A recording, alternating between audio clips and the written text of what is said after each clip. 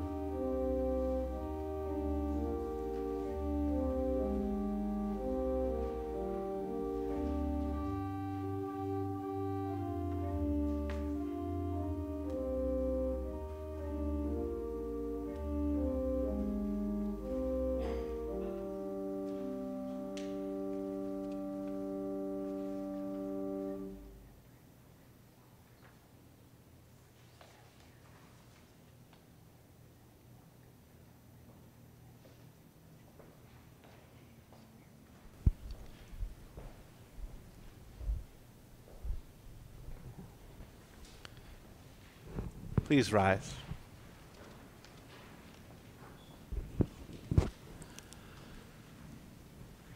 Friends in Christ, in this Lenten season we have heard our Lord's call to struggle against sin, death, and the devil, all that keeps us from loving God and each other.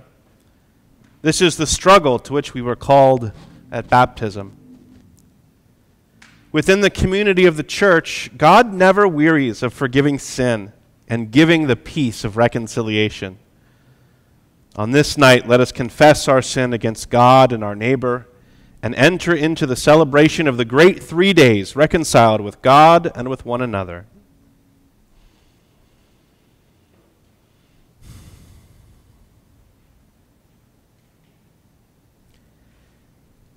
Most merciful God, We confess that we are captive to sin and cannot free ourselves. We have sinned against you in thought, word, and deed, by what we have done and by what we have left undone. We have not loved you with our whole heart. We have not loved our neighbors as ourselves. For the sake of your Son, Jesus Christ, have mercy on us. Forgive us, renew us, and lead us, so that we may delight in your will and walk in your ways, to the glory of your holy name. Amen. God, who is rich in mercy, loved us even when we were dead in sin, and made us alive together with Christ. By grace you have been saved. In the name of Jesus the Christ, your sins are forgiven. Almighty God, strengthen you with the power through the Holy Spirit, that Christ may live in your hearts through faith. Amen.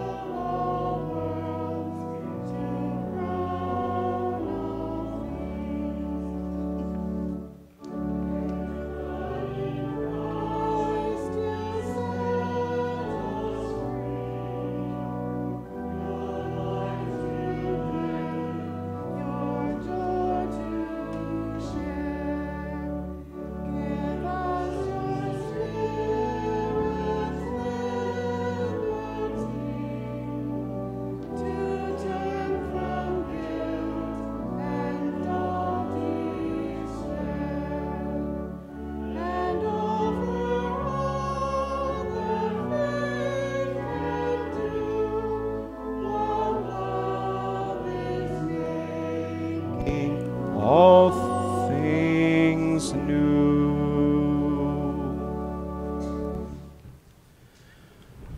The grace of our Lord Jesus Christ, the love of God, and the communion of the Holy Spirit be with you all. And also with you.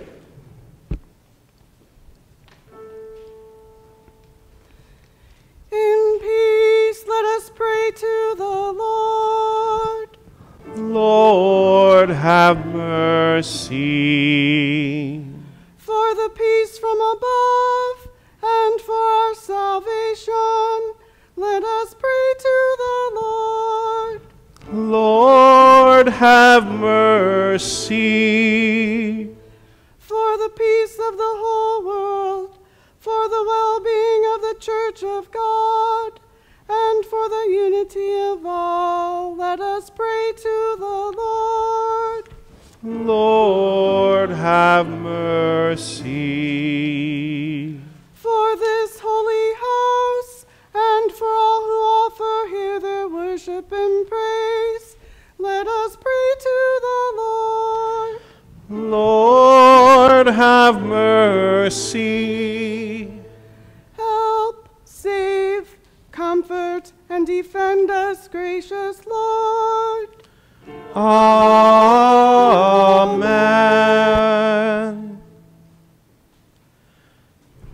Let us pray. Holy God, source of all love, on the night of his betrayal, Jesus gave us a new commandment, to love one another as he loves us. Write this commandment in our hearts, and give us the will to serve others as he was the servant of all, your Son, Jesus Christ, our Savior and Lord, who lives and reigns with you and the Holy Spirit, one God, now and forever. Amen.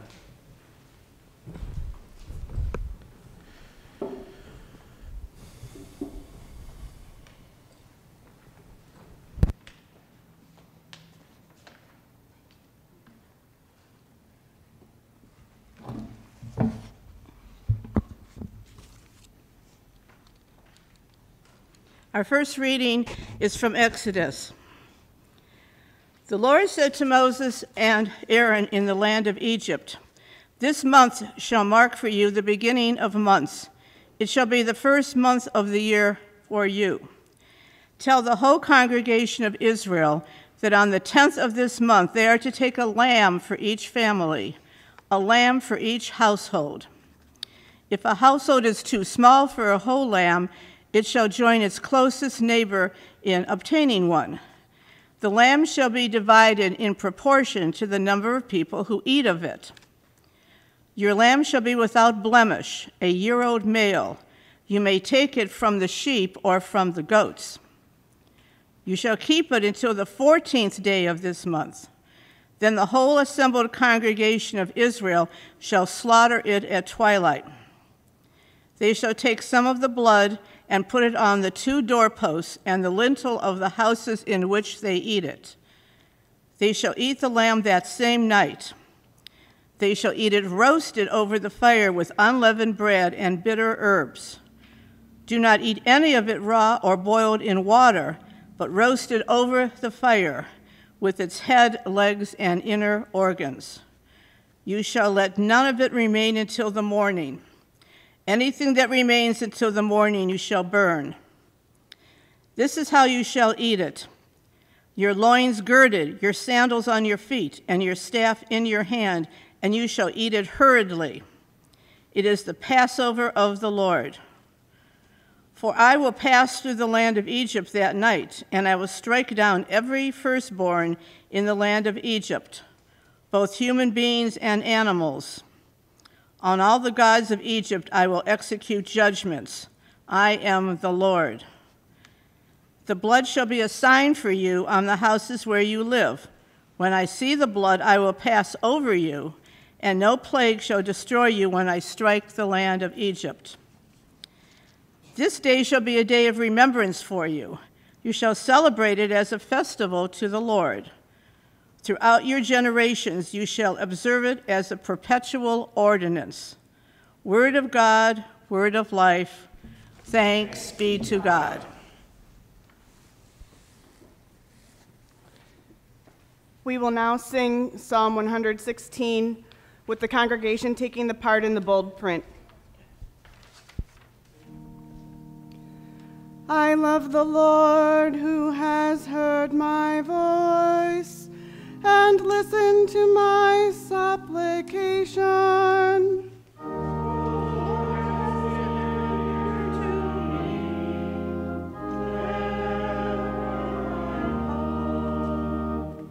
How shall I repay the Lord for all the good things God has done for me? I will lift the cups of salvation and call on the name of the Lord. I will fulfill my vows to the Lord in the presence of all God's people.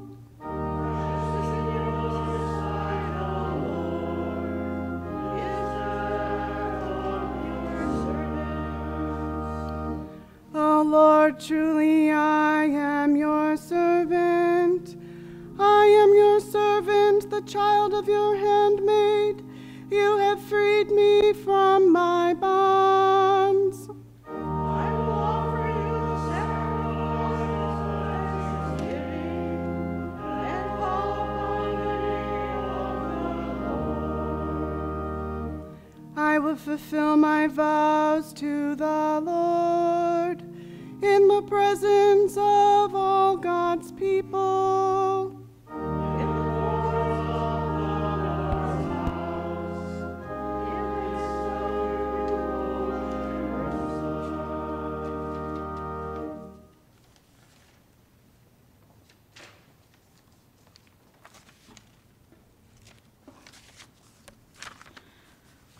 Our second reading is from Corinthians.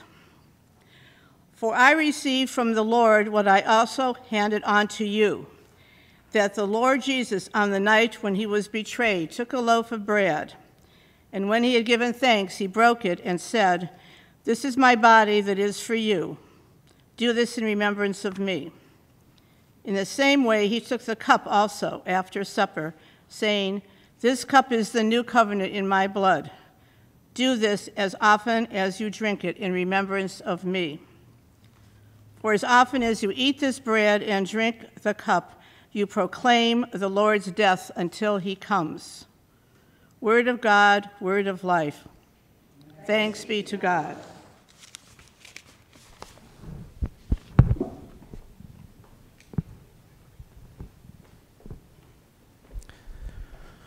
It's time for our children's moment. Would anyone like to join me here tonight?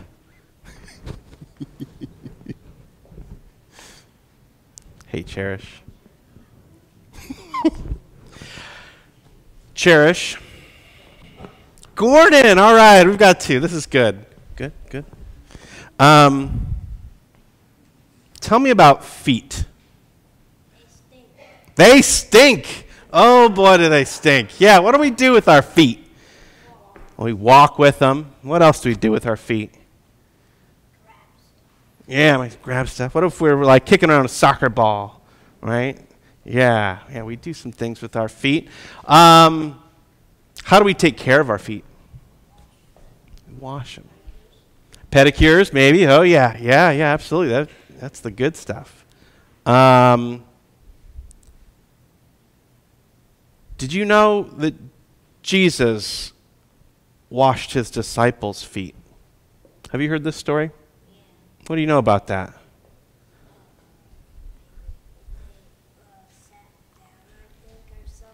Yeah.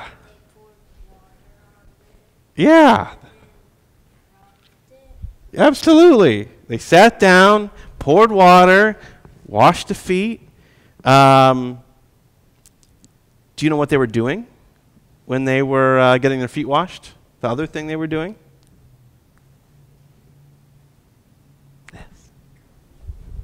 They were eating together. Yeah, they were eating together. I think it's kind of wild that Jesus washes their feet. Because who's washed your feet other than you? Yeah, maybe someone in your family. Maybe the pedicurist. Yeah. Okay, not you. Not you. Okay, yeah. But yeah, not many people wash our feet, right? Because it's kind of a thing. It's kind of a thing. But I thought, check this section out.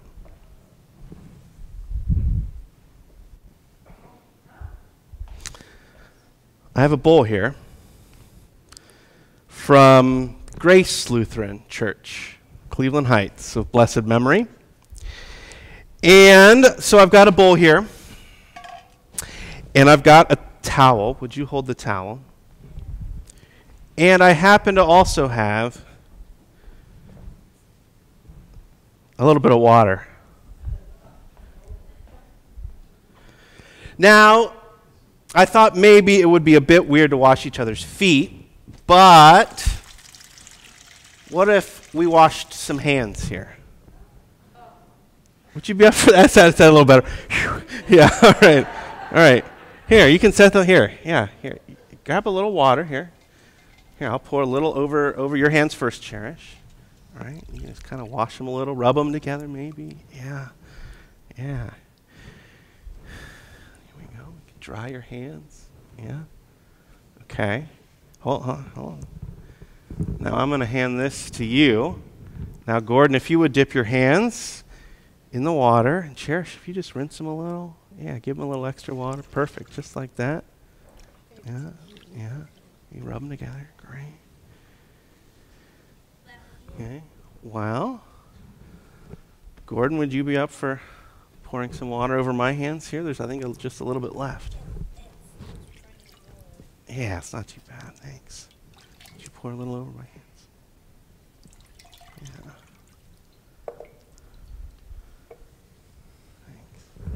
Thank you, Cherish. Thank you, Gordon. It's kind of a special thing to do something like this together. Yeah. I bet Jesus and his friends had a special moment together too. Maybe a little more awkward than the hands, but yeah.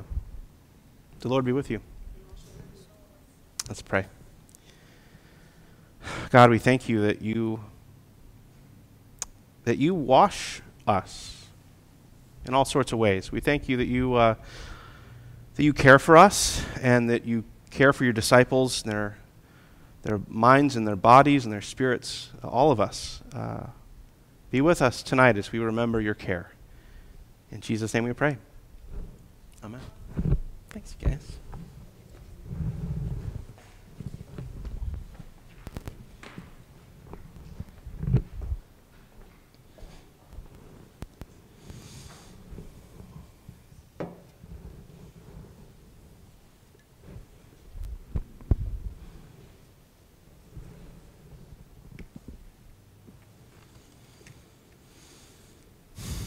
Please rise for the gospel.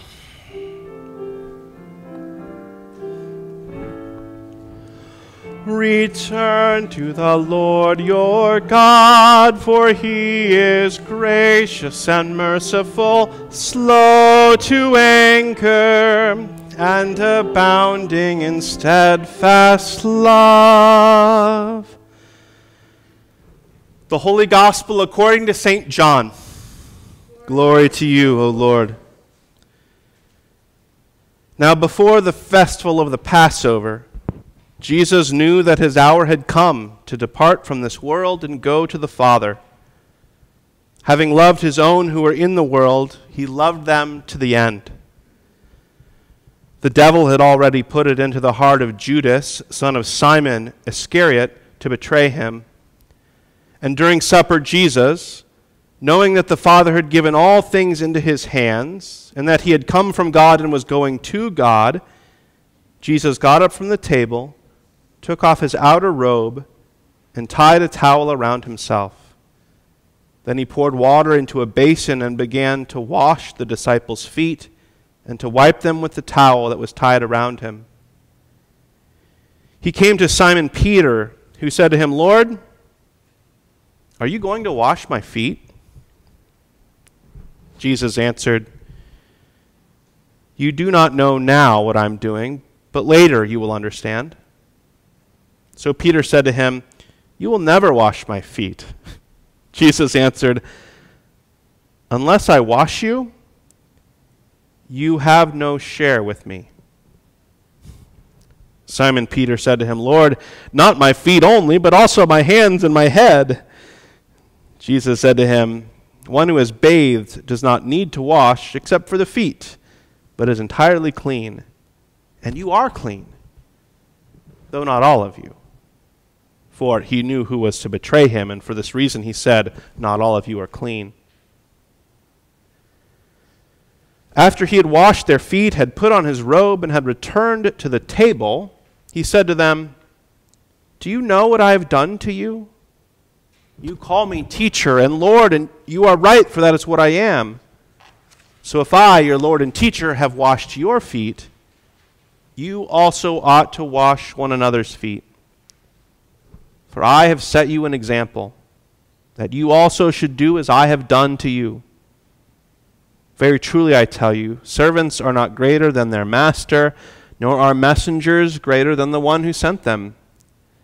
If you know these things, you are blessed if you do them. Now, the Son of Humanity, the human one, has been glorified, and God has been glorified in him. If God has been glorified in him, God will also glorify him in himself, and will glorify him at once. Little children, I am with you only a little longer. You will look for me. And as I said to the Judeans, so now I say to you, where I am going, you cannot come. I give you a new commandment, that you love one another. Just as I have loved you, you also should love one another. By this, everyone will know that you are my disciples, if you have love for one another. The Gospel of the Lord. Praise to you, O Christ. You may be seated.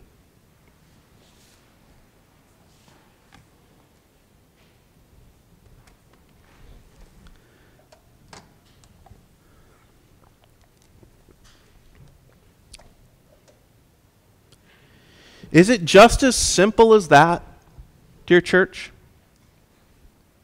Just as I have loved you, you also should love one another. Is it just as simple as that? All you need is love, right? As one songwriter put it a couple years ago. I mean, when it comes down to it, everything that we endeavor to do together as a faith community, everything we do together is rooted in love. Christ's love. When a young one is born and we bring them to baptism and sing to them about how they belong to Christ, that's all about love. And when youngsters then become curious about the bread and the wine and want to be part of the meal, and so we scooch around and make room at the table so that we can feast together, that's about love. And when we sing and play and bow and pause and pray, all of it is about love. But sometimes it's hard to be loved. And sometimes it's hard to love. There's a measure of vulnerability that comes with love. I find it absolutely wild that the enduring story of this night, Maundy Thursday, is the story of Jesus washing his disciples' feet, of all things. I mean, there's so much vulnerability, as we just talked about. There's so much vulnerability in letting someone else wash your feet.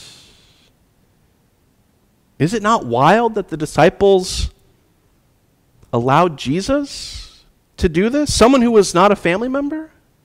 Someone whom they've only been in relationship for maybe a few short years at best? is it not wild that they would let their rabbi wash their feet? Who in life has washed your feet?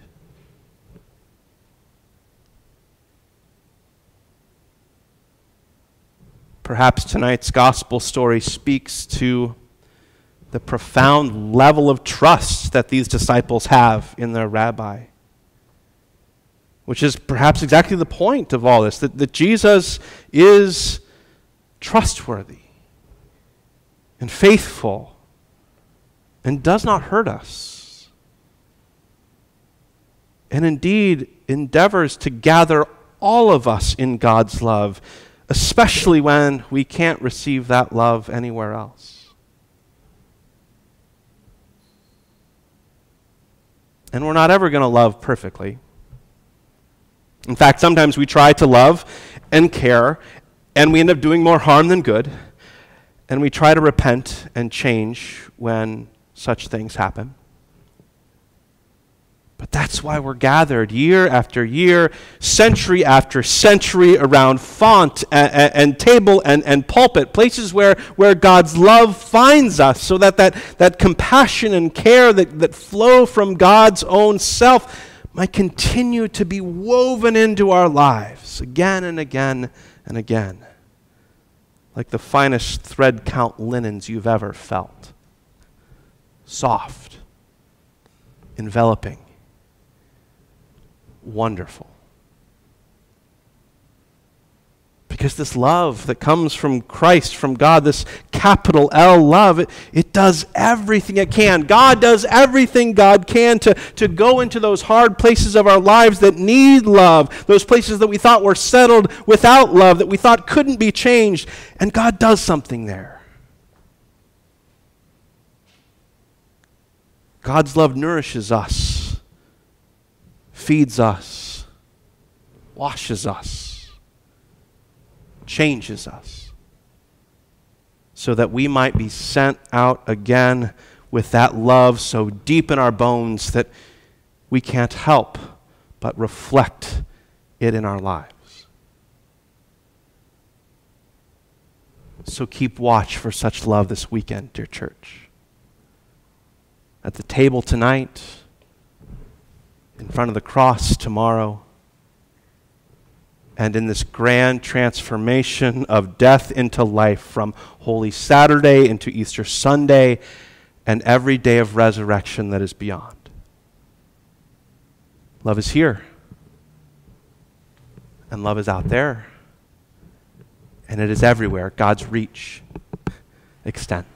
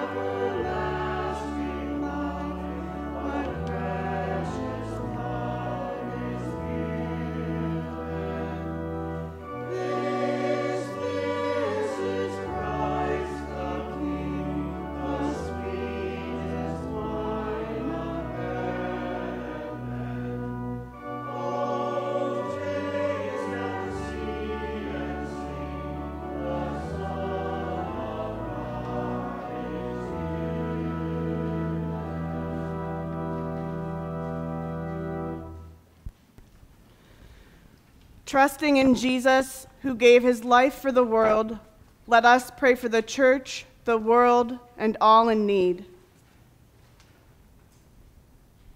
God, who kneels to wash our feet, gather your church around the world during this Holy Week. Humble the powerful and lift up any who are marginalized. Renew our faith and make us bold in service and love to our neighbors. Merciful God, receive our prayer. God, who blesses the grain of the soil and the fruit of the vine, inspire in us a reverent care for the earth. Sustain fields, gardens, and wild places, that all people are fed and every living thing flourishes. Merciful God, receive our prayer. God, whose greatest commandment is love, guide all who govern by the principle of love. Transform unjust human systems that oppress some for the gain of others. Restore communities as places of justice and concern for those who are vulnerable. Merciful God, receive our prayer. God, who was betrayed, comfort people everywhere who have suffered abuse at the hands of someone they knew and trusted. Heal the bodies, minds, and hearts of victims of exploitation. Help all in pain to know that you are near. Especially today we pray for Lila, Spencer, Jill, Meredith, Jane, Lisa, Bill, Rick, Heather, the family and friends of Christine Miharg, as well as all of those in need of comfort and healing, and all who we hold in our hearts. Merciful God, receive our prayer. God, who sits at the table with us, grant the joy of your presence to people celebrating First Communion today, and to all who share the meal.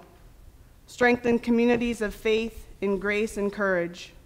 Merciful God, receive our prayer.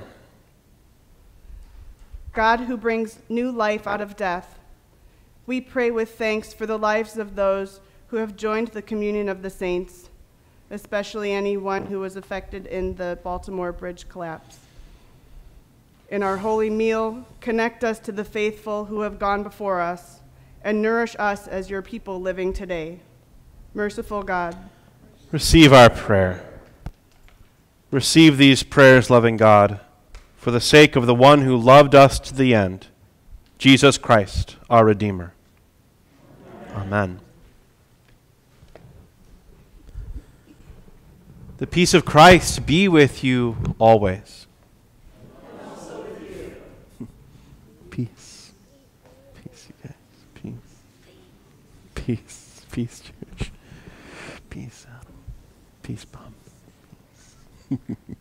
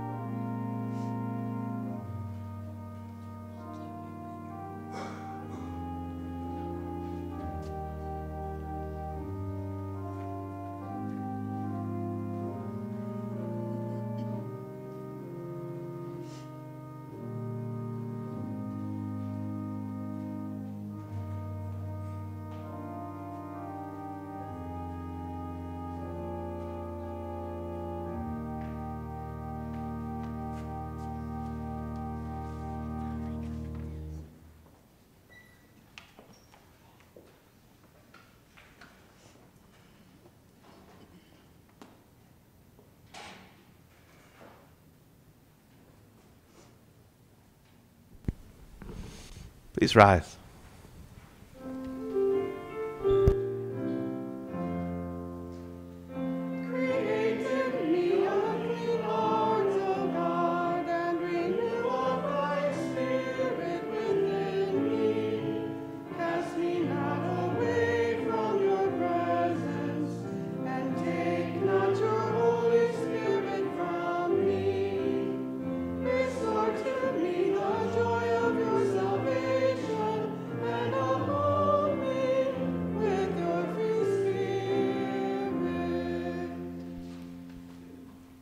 Let us pray.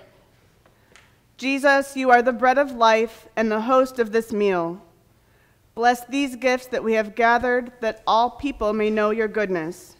Feed us not only with this holy food, but with hunger for justice and peace. We pray this in your name. Amen. Amen. The Lord be with you. Lift up your hearts. We lift them to the Lord. Let us give thanks to the Lord our God. It is right to give our thanks and praise. It is indeed right, our duty and our joy, that we should at all times and in all places give thanks and praise to you, Almighty and merciful God, through our Savior Jesus Christ, whose suffering and death gave salvation to all. You gather your people around the tree of the cross, transforming death into life. And so with all the choirs of angels, with the church on earth and the hosts of heaven, we praise your name and join their unending hymn. Holy, holy, holy Lord, Lord God of power and might, heaven and earth are full of your glory. Hosanna in the highest. Blessed is he who comes in the name of the Lord. Hosanna in the highest. In the night in which he was betrayed, our Lord Jesus took bread, gave thanks, broke it, and gave it to his disciples, saying, "Take and eat. This is my body given for you. Do this for the remembrance of me." Again, after supper, he took the cup, gave thanks, and gave it for all to drink, saying, "This cup is the new covenant in my blood that is shed for you and for all people for the forgiveness of sin. Do this for the remembrance of me."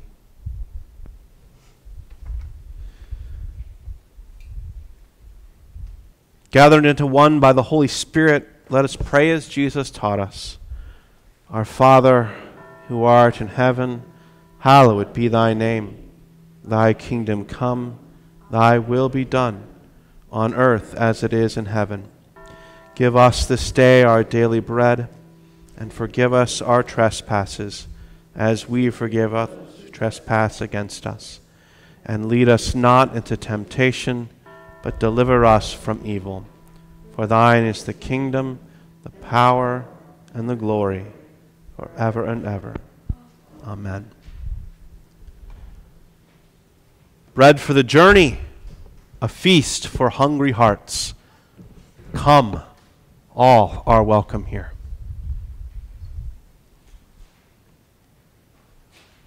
You may be seated.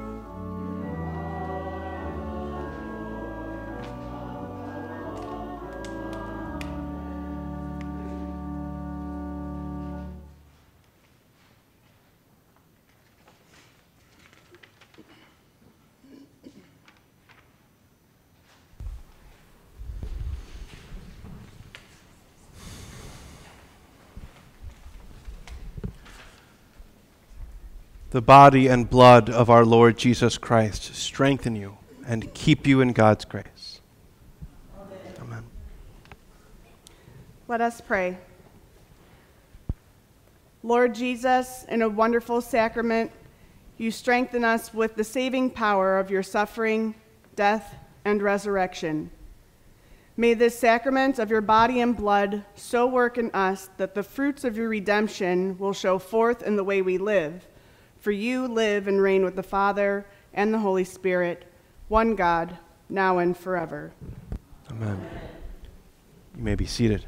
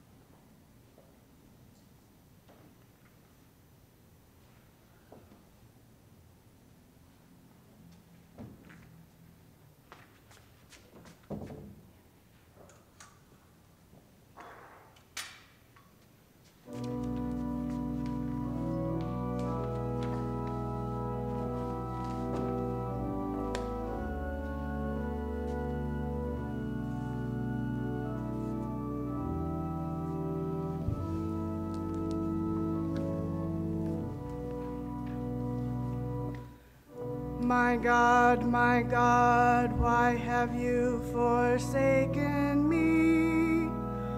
Why so far from saving me, so far from the words of my groaning? My God, I cry out by day, but you do not answer. By night, but I find no rest. Yet you are the Holy One, enthroned on the praises of Israel. Our ancestors put their trust in you. They trusted and you rescued them. They cried out to you and were delivered. They trusted in you and were not put to shame. But as for me, I am a worm and not human, scorned by all and despised by the people. All who see me laugh me to scorn. They curl their lips, they shake their heads. Trust in the Lord, let the Lord deliver. Let God rescue him if God so delights in him. Yet you are the one who drew me forth from the womb and kept me safe on my mother's breast. I have been entrusted to you ever since I was born. You were my God when I was still in my mother's womb. Be not far from me, for trouble is near, and there is no one to help. Many young bulls encircle me, strong bulls of Bashan surround me. They open wide their jaws at me, like a slashing and roaring lion. I am poured out like water, all my bones are out of joint. My heart within my breast is melting wax. My strength is dried up like a potsherd. My tongue sticks to the roof of my mouth, and and you have laid me in the dust of death. Packs of dogs close me in, a band of evildoers circles round me. They pierce my hands and my feet. I can count all my bones while they stare at me and gloat. They divide my garments among them. For my clothing they cast lots. But you, O Lord, be not far away. O my help, hasten to my aid. Deliver me from the sword, my life from the power of the dog. Save me from the lion's mouth, from the horns of wild bulls you have rescued me. I will declare your name to my people. In the midst of the assembly, I will praise you. You who fear the Lord, give praise. All you of Jacob's line, give glory. Stand in awe of the Lord, all you offspring of Israel.